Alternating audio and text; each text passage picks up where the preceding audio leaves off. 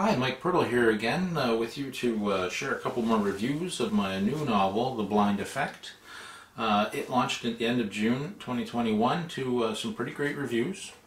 These two reviews I'm going to read come a little later as people continue picking up the book and commenting, which I'm always grateful for. You know by now that I share all of the reviews for all of my books, even when they're not stellar. Happily, I've only drawn good reviews for The Blind Effect. I'll share this one by Tina, who commented on both Amazon and Goodreads and gave the novel 4 stars. So good and well written. I love that the book shows you how much you can change someone else's life without knowing you did. This is one of those books that really makes you stop and think about life. And that's exactly what I try to do as a writer. If I can make you think about a concept I've introduced, and then you consider your position on it, then I feel like I've really connected with you. So, thank you, Tina. The next review is from a literary magazine called The Prairie's Book Review.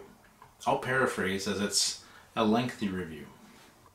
Poeltl explores heartbreak, trauma, regret, and redemption in his compelling latest. Life has never been kind to Jonah, Severin, and Darnell, 3 strangers from different walks of life.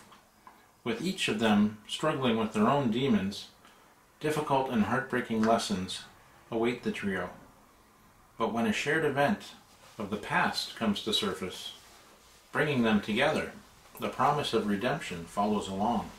Poeltl's writing is emotionally intense and assured, the pacing expert. The satisfying ending that offers opportunity for catharsis is both sad and heartfelt at once. An emotionally complex novel, finely crafted and alive. Well, that was cathartic for me. It felt pretty great getting this feedback in August, and I think it's a good summary of the novel as well. So, there you have it. If you have a book club or just looking for an intense and redeeming read, perhaps The Blind Effect will fill that role. Until next time, thanks for listening. Happy reading.